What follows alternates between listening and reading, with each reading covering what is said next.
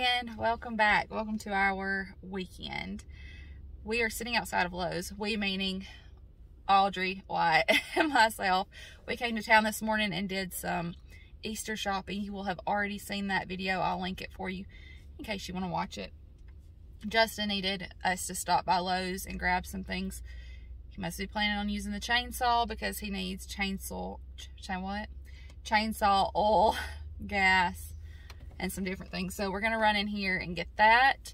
He's apparently misplaced some stuff moving. He said he's looked everywhere he could think to look and can't find some of his things. So we're gonna go in there and get what he needs. Then I'm gonna pick us up some lunch, head home, do some stuff around the house, I'm assuming. And then we'll just take you through the weekend with us. I'll probably be a full weekend vlog Saturday and Sunday. If you're new, welcome. I'm Tiffany. This is our small town life. We are a simple Southern family. We share our life here on YouTube with you. Starting our own little 1 acre homestead, mobile home living. If any of that sounds interesting to you, hit that subscribe button and join us. We sure would love to have you. Somebody getting his morning nap in. I'm ready for some grilling weather. Bake, char grill, sear, roast, and smoke.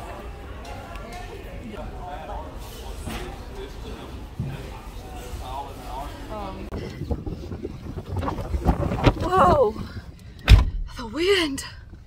The wind, y'all. I made it in and out of Lowe's without looking at any plants. That's surprising. Somebody got pizza. Would that be you? No. I thought I would show you that I got all of my tomatoes up potted, except for this is some that I started later when I had knocked some others over that actually made it. So it's good. We'll have lots of tomatoes, and they're doing really well since I separated them and put them in their own cups, letting some of them sit in the window, but they're doing fine down in the bathtub too. Just being extra cautious to keep them turned. And all of the peppers, they should be ready to be separated probably later this week. I'm really excited about this though.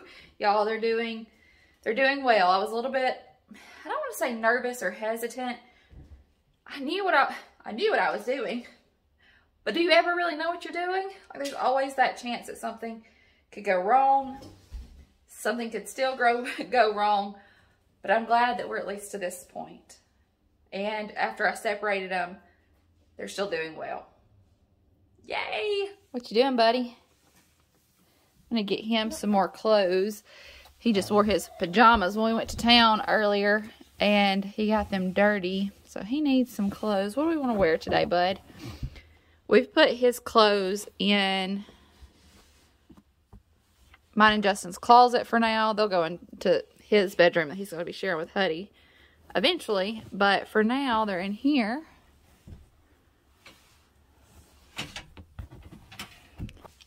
And it's fit pretty well. We just put it right inside the door.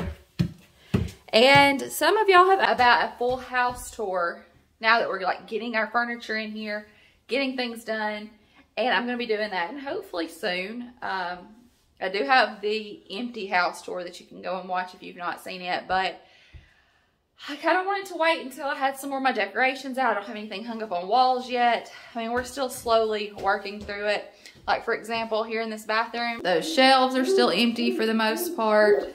And then in our bedroom, I got rid of my bedspread. When we moved, we've just been using a quilt, which is fine. I mean, there's nothing wrong with that. But I want to get some of those last little things. Well, are you just having a good old time? I want to get some of those last things and get some stuff hung up on the wall. It's going to be a lived-in house, no matter when you see it. But I've just been waiting on those last few things to be done. No matter when you see it, you're probably going to see things like plants in my bathtub and dirty clothes in a laundry basket. That's, I mean, it's real life. Okay, I'm not going to hide those things. But just trying to get a few things done before I show it off again. I about forgot to get you some socks. I knew I opened this drawer for a reason. It was to get socks.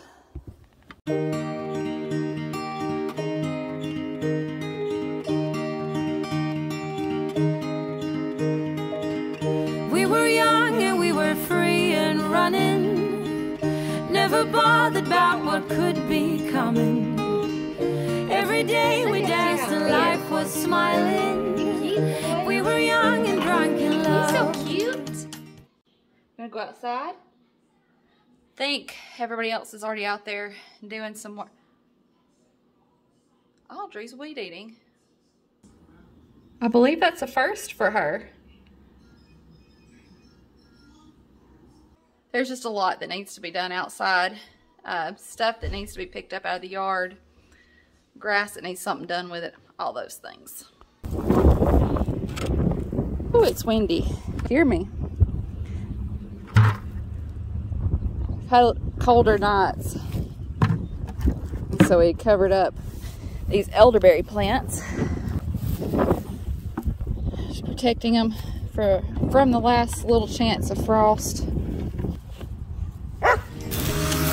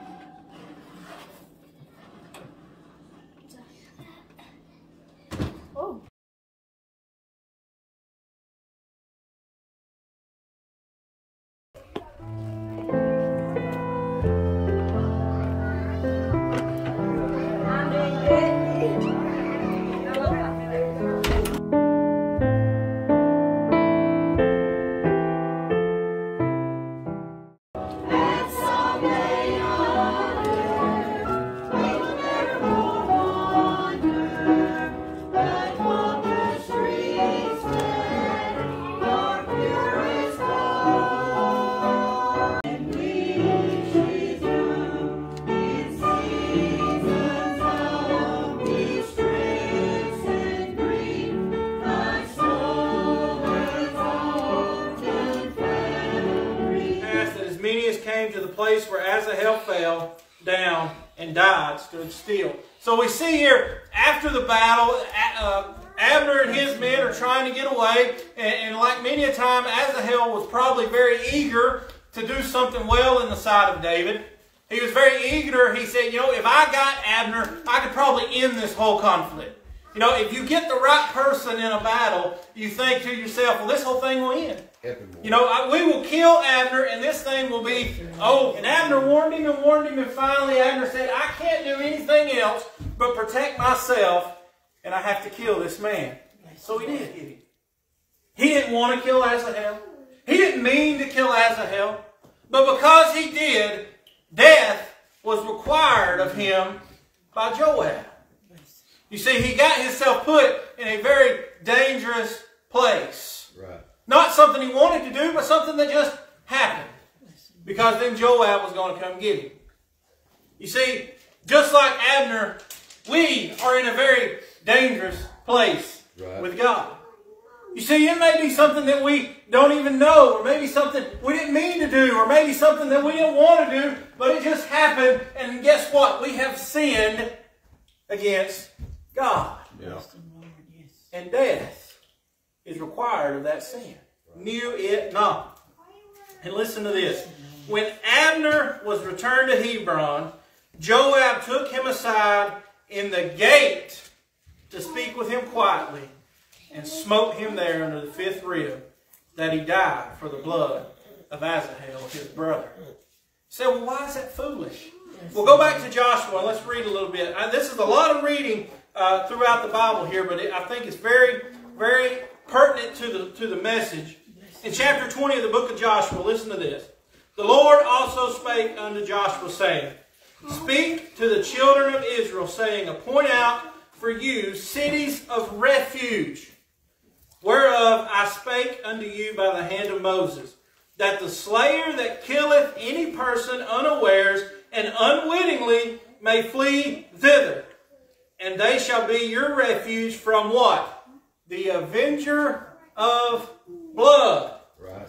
And when he that doth flee unto one of these cities shall stand at the entering of the gate of the city, meaning if he gets inside the gate, if he enters the gate of this city and shall declare his cause in the ears of the elders of that city, they shall take him into the city unto them and give him a place that he may dwell among. Made it to the gate of a city that God himself told Joshua to build for a place that would save him from exactly the situation that he found himself in. Right.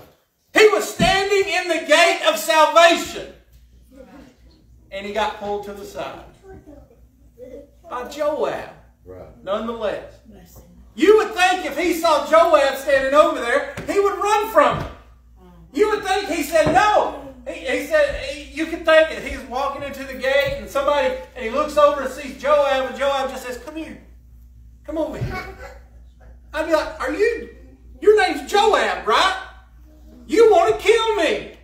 I'm not coming over there. But he was standing in the gate of refuge, looked over and saw Joab, the brother of the man that he killed, knowing that he had been looking for him for I don't know how long, and was deceived by the kindness in Joab's voice, and walked over there. I imagine that you can even imagine he was about to do this into the gate and stopped and turned and went to Joab.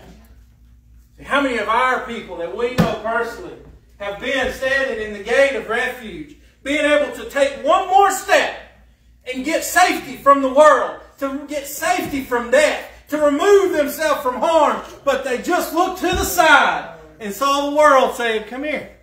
Yes. Come here, I got something better for you. That's right. Come over here. You don't need to walk through that gate. You don't need to accept Jesus. Yes. Look over here at me. Joab probably said, hey, buddy, come on over here. Joab wasn't standing there with a knife. If he was standing there with a knife, Abner probably would have ran into the city. That's right. Satan doesn't stand there with a knife. Right. Satan doesn't stand there with a pitchfork and red horns and a fiery tail and a serpent's tongue. That's right. He stands over there as a woman, or as a man, or as an opportunity for a little more money, Right. or as an opportunity for a good time. Come on.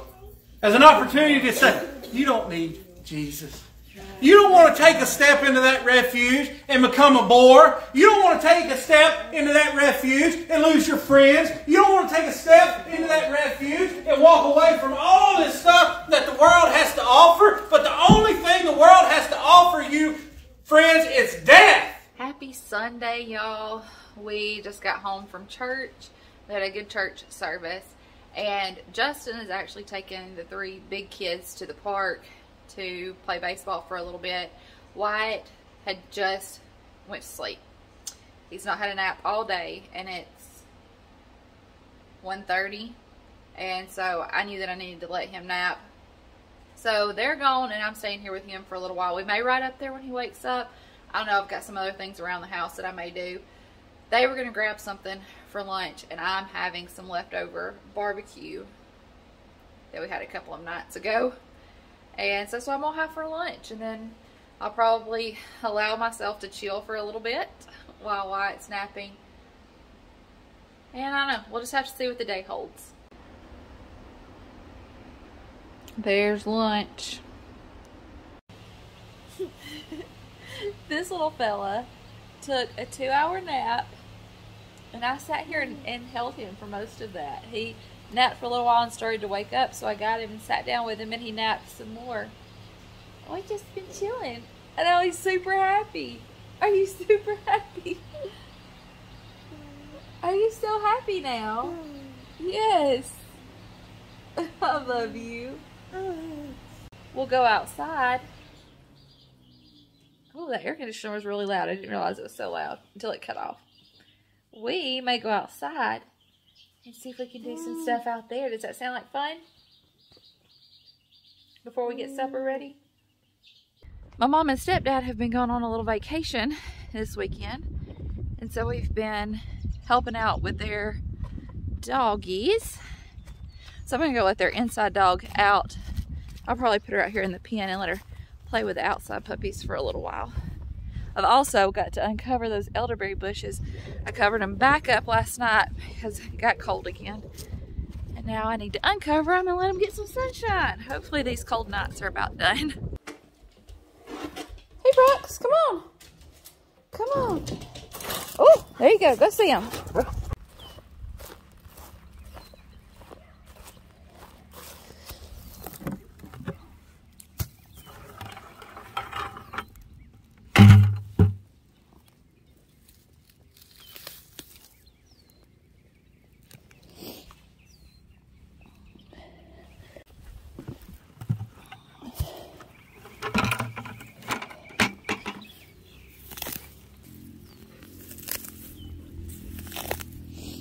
Oh, my eyes are watering. This pollen.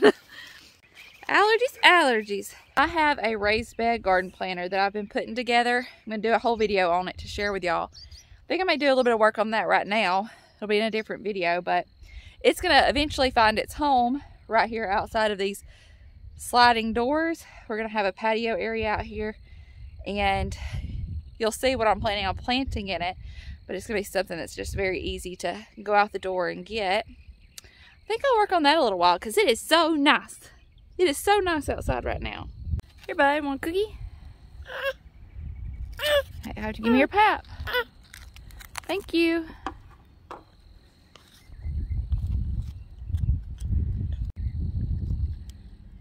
Look at the wind blowing your hair.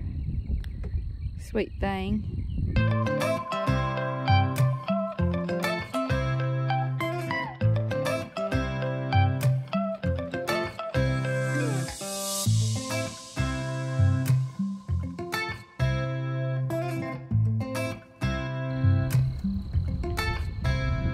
Dirty hands or happy hands?